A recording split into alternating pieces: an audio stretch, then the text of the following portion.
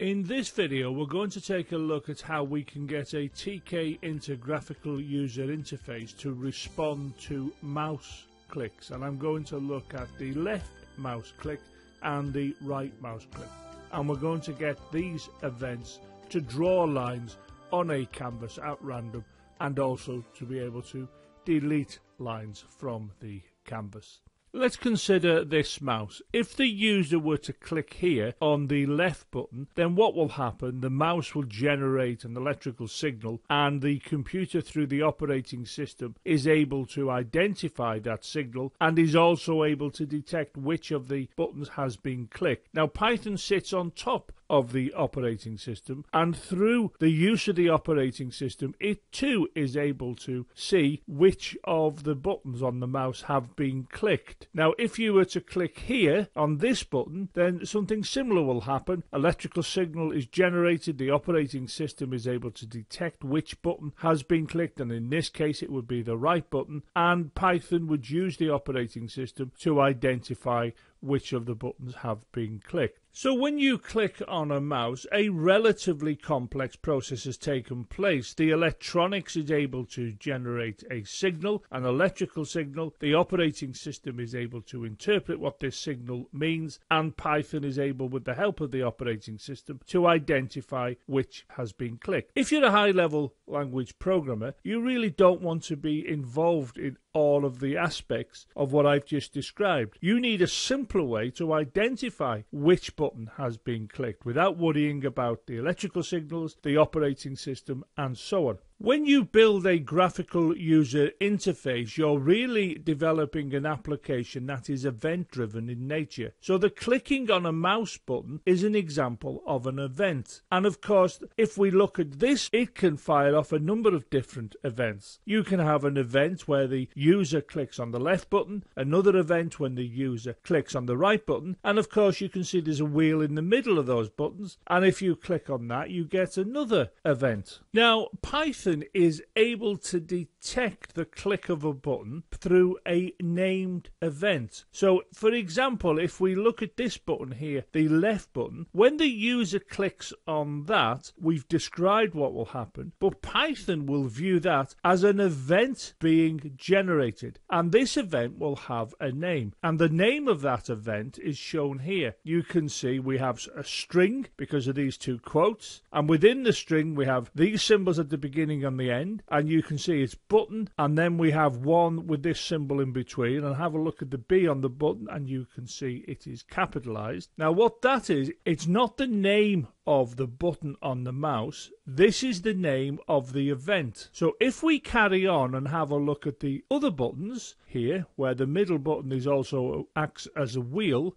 what we can see is if you click on the wheel, then that generates an event that is given this name here. And if we look at the right button on this mouse, if you click on that, then an event is generated that has the following name. And that's how Python identifies whether the left, the right, or the middle button, i.e. the wheel, has been clicked. So when you click the left mouse, this event takes place. In order for Python to take note of any events, we have to realize that a relationship will take place within a Python program, and this relationship is hinted at here with these two words, event and handler. And what we can say is that when an event occurs, e.g. clicking on the left button, we have a handler. Now a handler is just a piece of code, it's a function or a method depending on whether you program in procedural or object-orientated paradigms. So when an event occurs, your responsibility as a programmer is to capture that event by using the name of the event and then writing the code for the handler that will respond to whatever that event is. So you will hear when people talk about event-driven programming, they refer to the event and they refer to the handler or the event handler, which is a piece of code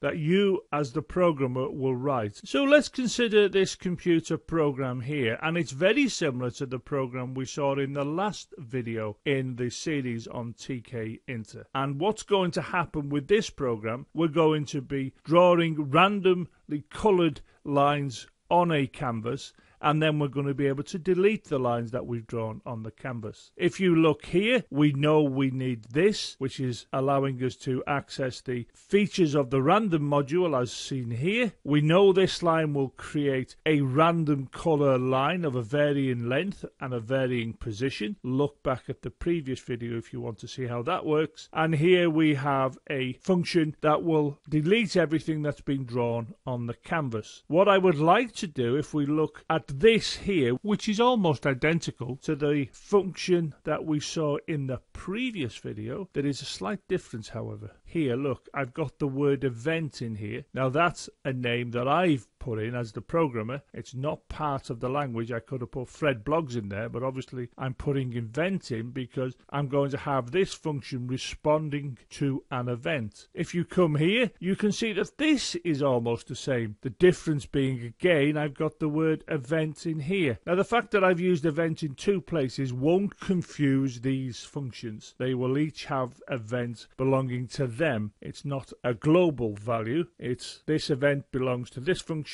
and this event belongs to this function here. Now, as an aside, I haven't used the event in the code of either of the functions. I am telling you it needs to be there, and we're going to have a look in later videos how we can use this parameter here. Now down here what we can see we're creating a window, and on this line I'm creating a canvas which I'm placing on the window created in the previous line, and here what you can see is we're placing the canvas at row 0, column 0, and then we enter the main loop. So what we will get when this program runs is shown here, and we've got the window, and here we have got the canvas. Now I haven't discussed these two lines yet, and that's what I'm going to do now. Before I do, I'd like to remind you of the previous slide and the mouse and the names of the events that we discussed, as you can see here. And we know that this mouse, depending on which button you click, will have an event generated, and the event names can be seen in the red call out boxes. Now please remember, these are not the names of the button, they are the names of the event. On the previous slide I discussed the event and its handler. Now what I have to do now is to say, right, how can I attach to one of these events some code that will execute when the event takes place. So let's have a look at this slide, and you can see I'm dealing with the canvas, and then you can see this is a message because I've got dot notation, and it's going to invoke this method here. And if you have a look at the arguments, this is the event, and this is the event that's generated when you click on the left button of the mouse, and this is the handler. And if you have a look at that, it's called random_line, and that's the name of this function here, as you can see by the name that appears here. Now of course we know what this function will do. It'll generate random numbers here, random integers that are given to x1, y1, x2, y2, which are the coordinate positions here. So that will define the beginning and end of the line, and then of course we have the line as a random color and of a certain width, which we discussed in the previous video. So here what has happened, we are binding this event to this handler. If we come onto this line, we're doing almost the same thing, except now of course I'm dealing with a different event. This is when the user clicks on the right button, and when you click on the right button, the name of the event that takes place is this one here, this name. And if you have a look, this is the name of the handler. And the name of the handler, if you look at it, is delete_lines, which is the name of this function here. So when this program executes, it will get here into the main loop, and the program will then be waiting for you as the user to fire an event. And in this case, there are two events that can be fired, and that's this event and this one here. Of course, there's nothing to stop the user clicking on the middle button, which will raise an event. However, the program we've produced here has not bound that event to a handler, so nothing will happen when you click on the middle button as far as this computer program is concerned. We have only bound the events for the right and the left click on the button. If we consider this line, we can see we're binding this event to this handler.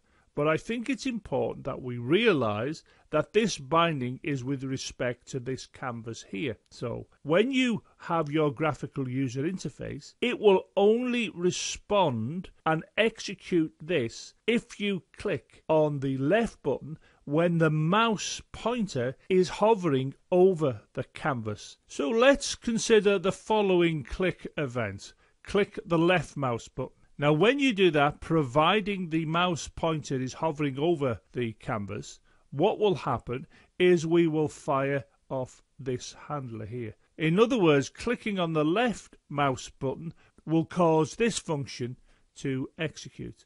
If we consider the other mouse button, i.e. the right one, if we click the right mouse button, then what will happen is that this function will execute. Now here is the window at runtime, and in this area we have got the canvas.